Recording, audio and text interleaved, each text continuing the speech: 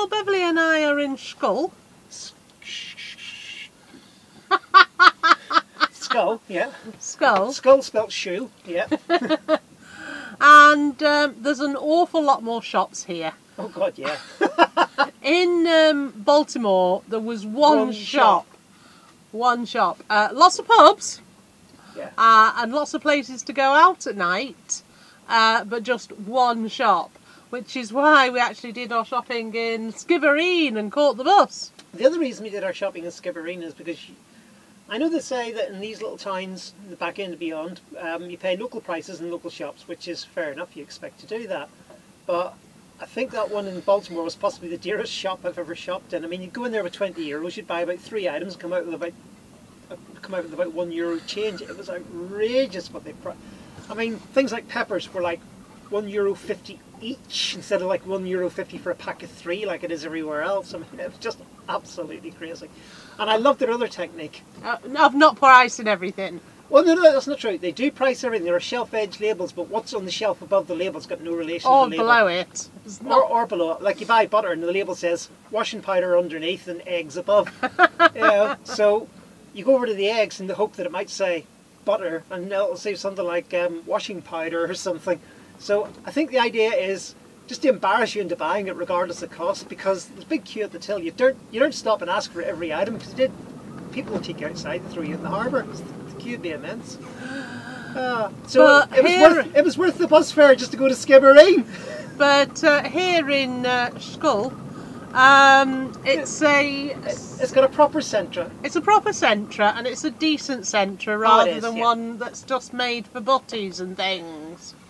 And for me, it's actually got a decent gluten-free aisle, so I was very happy.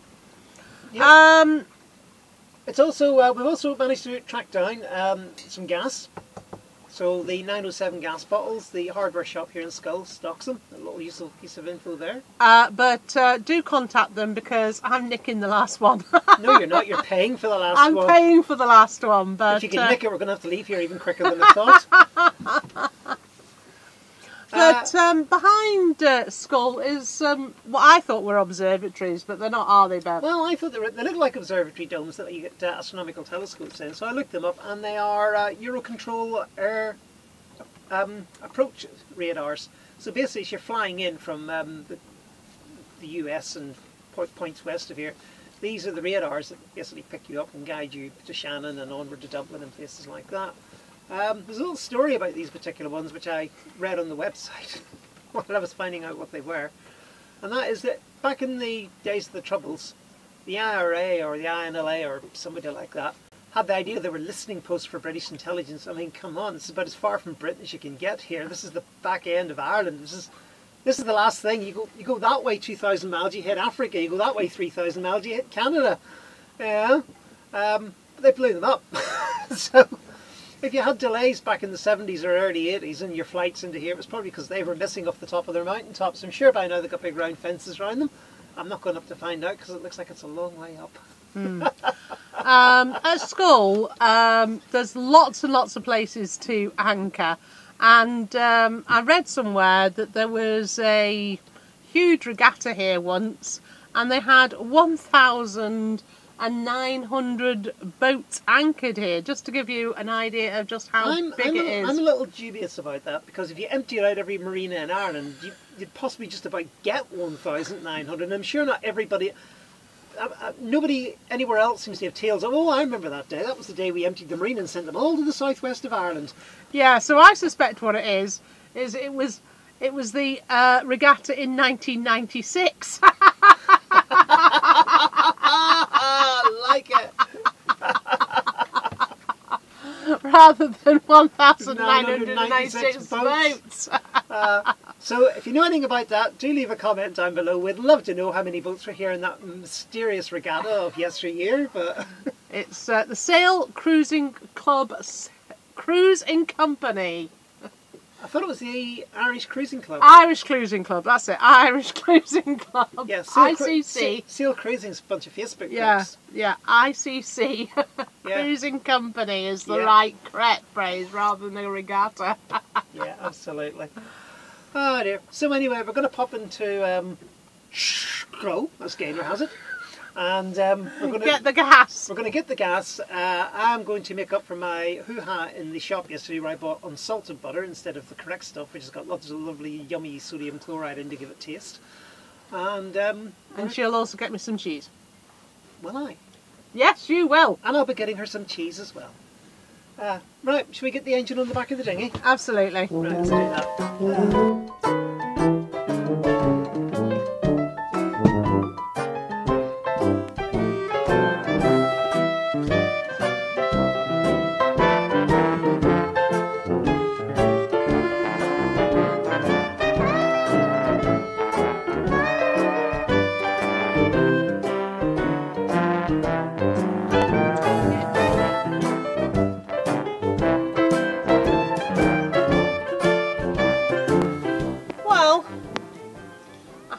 Express to you just how frustrated Beverly and I are at the moment. We are up to here and beyond with regard to the weather. We decided to move from Baltimore and it was like, oh, we're escaped from Baltimore because the... Right, hello everybody, Future Bev here, and I'm popping into the video at this point from 3 months in the future because you need a bit of an explanation and possibly a bit of an apology. From this point forward, the videos for a while are going to be a little bit unconnected. The reason for that is the way we film. So I'm just going to give a very, very brief overview of how we film these episodes.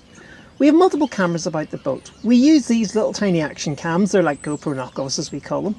And we have several of them about the boat. We have two that we permanently mount. One under the spray hood, which faces backward, and so you can see people sitting here, sitting over there, sitting at the helm station. There's an external microphone for all these, so that's not an issue. The other one is up in the arch, and it's the one we call Pengy Cam, because in an earlier episode, Prudence stole it. I'm glad to say that she stopped doing things like that, at least for now. And all is good. But anyway, that is the camera that shows you the forward-facing views of the boat as we're going along. So when we're coming into harbour or something like that, you can see where the boat's going just like we can. Our issue is this. For some reason, the cameras misbehaved. We don't know why. Our apologies because we didn't catch it earlier. We've no idea why the cameras did this. The Pengy Cam lost all footage for about 6 weeks. And we don't know where it went. The one over there under the spray hood, the one we call Brownie because it looks like a little Kodak box Brownie camera. We have two of those and we interchange them. They're swappable. So when that one is full up, we simply take the other one, snap it into place, connect the external microphone and we're good to go again. For some reason, some setting changed in that one and it didn't record audio. So we got 14 videos of us standing doing big pieces to camera. There's absolutely no audio for it. Now, we've tried to work around that and we've tried to replace the bits where we can, but it's going to look a bit odd. There's just no two ways about that. There's going to be some odd sections. There's going to be some big jumps where we go from place A to place B because we did all our explanations to Brownie and nothing got recorded. Now, since then, we have been checking them much more assiduously. We check the settings more often and hopefully this will not happen. It hasn't happened in 5 years of filming. It's the first time it happened. The fault is ours because we left the footage on the chips because it's never been a problem. It's a problem now. So with that all in mind, we're going to go from Schull to Baltimore in a bit of a peculiar passage. But there you go. And with all that, back to the video. Well, we're sorry we're having to do this pseudo piece of camera work. Pseudo?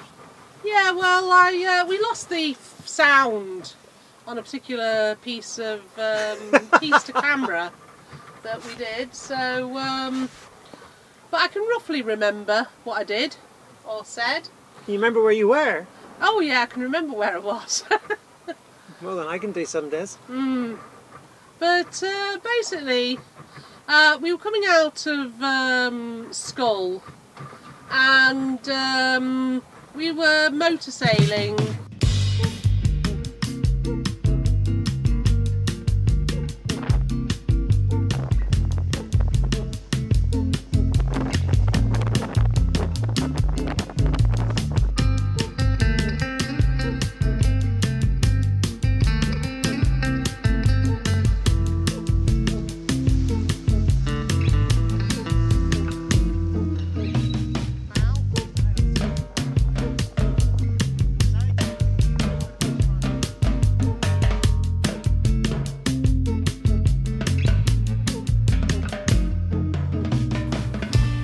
we are now sailing. But I was absolutely up to here with the weather. We had had we'd been in Baltimore and we'd had storms coming from the south. So not as comfortable as I thought it was. We're doing 5.5 knots at the minute. Oh, okay, fair enough. Wind's picked up. Yeah. But we'd had storms coming from the south. And these are tropical storms, so far too high for us to continue our journey. Tropical storms that have made it out of the tropics. Yes, tropical storms. So what we decided to do is we decided to let those pass, and then whippy-doo-dah, they had passed. So we went into Schull, and then we were thinking of departing from Schull, only to notice that there was a huge number of storms coming from the north. And again, it would just be no way. So what we were doing was we were looking for where we could go, because the way that the winds were going to go, like Schull is absolutely perfectly protected from the north, but it was going to do a complete 180 degrees. And Schull, so the wind would be coming from the south for sort of like 16 hours. Schull's not good with a southerly wind. And Schull is not good with a southerly wind, so we were looking as to where we can go. So there was quite a few places that we could think about.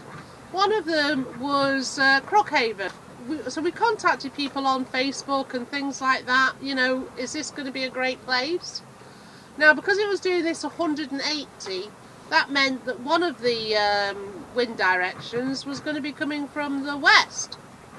Now, there is a whopping great big piece of land on the west, but in the pilotage, it just said, do not anchor here in the west. So we suspect it must get catabatics or something. We don't actually know. We don't know, but we contacted a couple of people and they said west is untenable.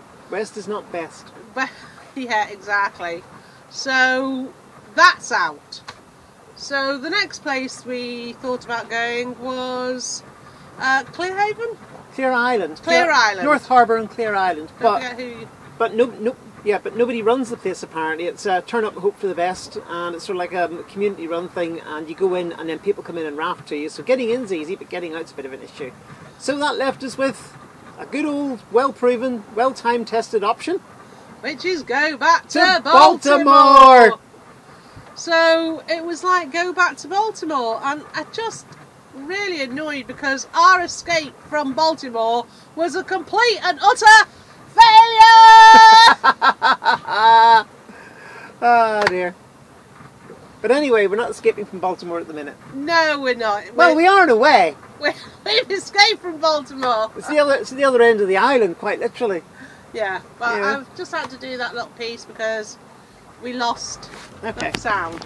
At this point.